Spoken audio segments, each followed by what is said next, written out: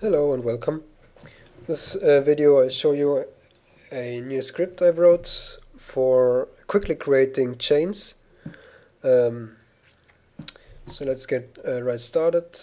It's this button over here, and well, if I want to create like a dynamic chain, workflow would be like this. First I would create the dynamic curve, so let's quickly do one.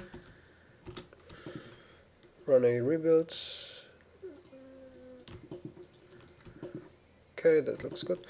Now I make this dynamic and apply the script to this dynamic output curve. So let's hit the button. You can see it's very simple build.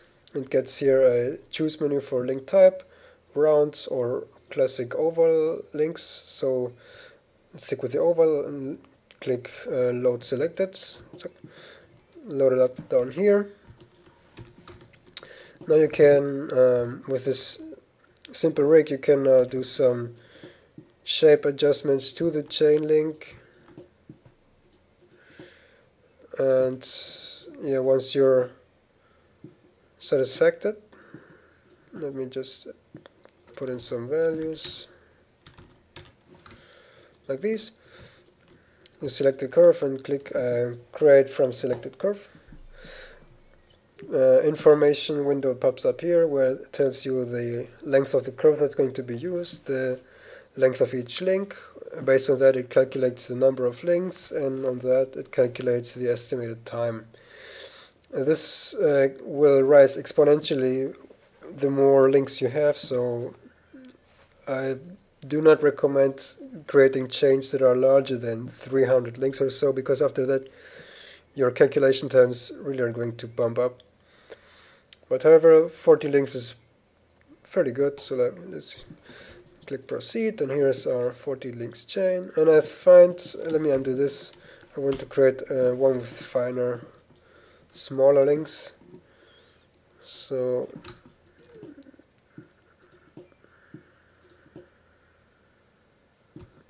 like this, I want this maybe better. So now it's 32 links, create that. And now this chain looks a little bit larger. So the way this is rigged is it creates a locator, connects them to the curve, and creates an up vector locator that the link will follow as the up vector. So for a chain like this, and the way the up vector locators are placed, it will very quickly get into flipping. So what we would do is select all of the up vector locators and just move them to the side anywhere like this. Now we can play around with the chain. Let me introduce myself some little bit more time. And you see now the chain creates. You need to do some tweaks now on the hair system and nucleus, because this obviously doesn't look like a chain. So let's do this now. First the nucleus. I'm increase the substeps to 8.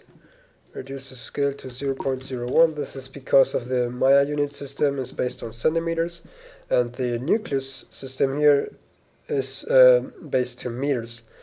That means that in order to match those two unit systems, we need to divide the nucleus space scale by 100 to calculate from meters to centimeters. That's why this value is in here. Let's get on the ground plane. Bump up this friction. Let's say to 0.7. Now in the hair system, we introduce some self-collision. Introduce some collision with offset. Now chains obviously don't stretch, at least not further than this, so we can bump the stretch resistance up to 200. Well, chains can compress, so let's leave this compression resistance fairly low. Bend resistance, they can bend in a very close angle because of the way they are built, so let's reduce this to a fairly low value. And yeah, that's it. Let's see how this looks from now. One last thing. Let me just remove the point lock from both ends to base in order to have a loose chain. Oh, wrong one. In this case, I would need to do the tip. And now we can play a little bit around with our chain and see how this behaves. And as you can see from the simulation, it already looks pretty good. We get some nice collisions, chain bends correctly.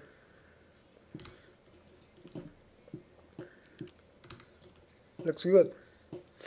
And the thing now is, pause the time, and I'm still able to modify the look of the link, and it will update on the entire chain.